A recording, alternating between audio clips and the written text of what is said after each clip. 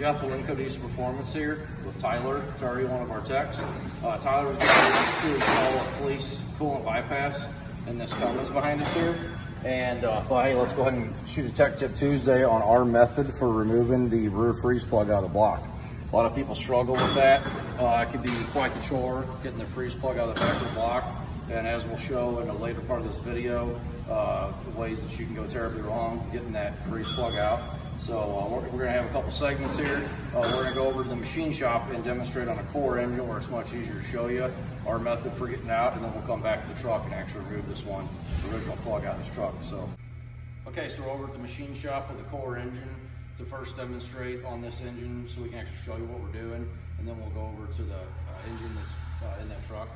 So we want to show the tools that you're going to need to do this. So you need a T-bar puller. Really all you need is the T-bar from a puller set.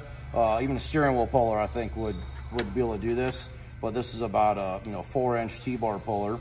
We got a 3/8 bolt. This is a full thread bolt. You don't have to have a full thread, but it sure helps.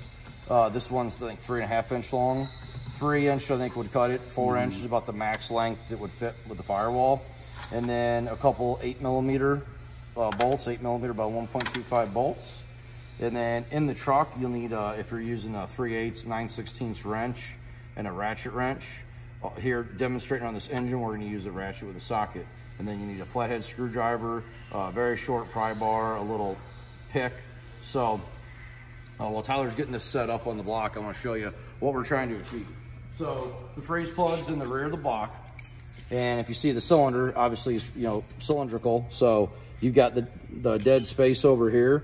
What you're trying to do is go over to the side, push in on the freeze plug, which will push the one side in and rock the other side out, which enables you to get in there and pop it out.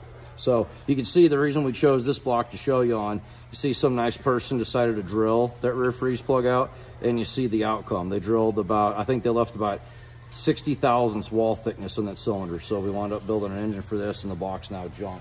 So Tyler's getting this set up. One thing I did want to talk about was you're gonna have to clean the threads out in the block. You gotta think nothing's ever been in those holes.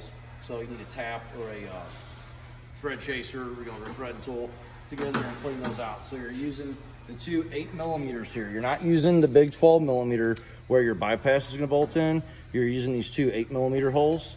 If you had a T-bar puller that would fit 12mm bolts in, you could use two of those three bigger ones, but this is nice and compact and it fits in there good. And you can see how it clears the adapter plate. So Tyler's gonna go ahead, he's got this set up. So we got the two bolts to hold the T-bar in there. And then if you see, we have the bolt, the pusher bolt offset, and we're to the extreme edge that we can be. So again, so we can push that freeze plug around the maximum amount.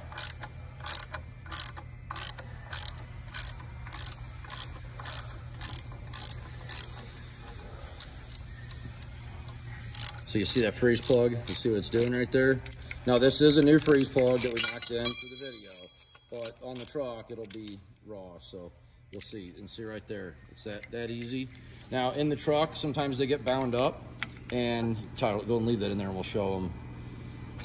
So if the plug pushes in on the side you're pushing on here, but doesn't come out all the way on the far side, which this is what happened in the truck, so we can actually demonstrate what we did. So if this plug is sitting, let's say like this, but it's gonna be in more, then you can get on this side here and push in like that, and it'll pop it out. It'll finish it off and do the job. So works very good. Now we're gonna go over to the truck and show you on a like 150,000 mile truck. So, okay, so we're here on the truck with Tyler, gonna demonstrate actually doing this on the truck. So here, Tyler, why don't you see if you can get the camera back there.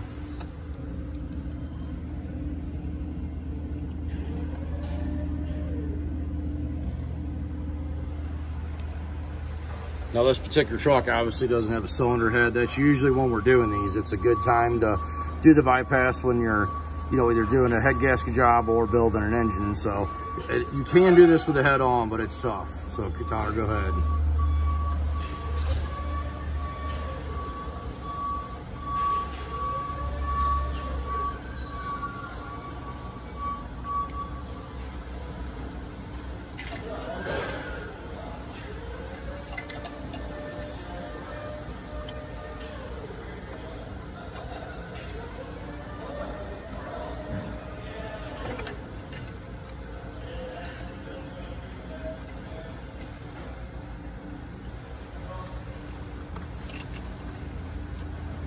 feel it getting loose. Yeah, and he's using a ratchet wrench. Makes life easier, but also you can see it's kind of tricky to keep it on the head of the bolt.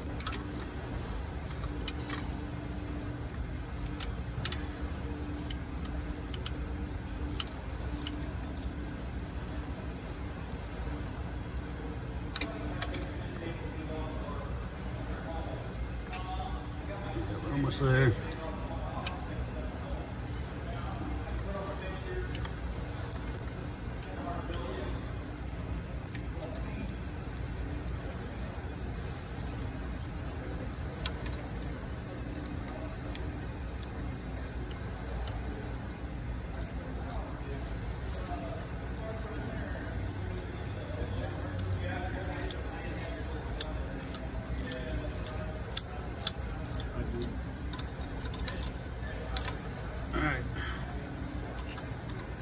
Got it popped loose.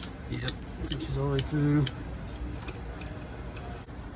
All right, so we ran the bolt in until it bottomed out, which did unseat the freeze plug and cock it. And then just to give a little more of a lip to grab onto, Tyler's got a flathead screwdriver. Bam, there you go. Bam. So about 3 minutes or less. You know, that didn't include obviously setting it up, but very quick, easy, and non-invasive on the block. Okay, so we demonstrated our method for getting this plug out. As you can see, this is the plug that came out of there, the original plug, and you can see how our pusher bolt was all the way over here in the corner. And as we demonstrated earlier, that's the key part, is getting it over here, cocking that plug, and being able to pop it out. So, nice and simple, including time to chase the bolt holes and clean it out, get prepped. You might have 10, 15 minutes in this whole operation, and you don't have to worry about damage to the block doing this. So, besides this part, just follow, Fleece's instructions on the kit. So hopefully this helps.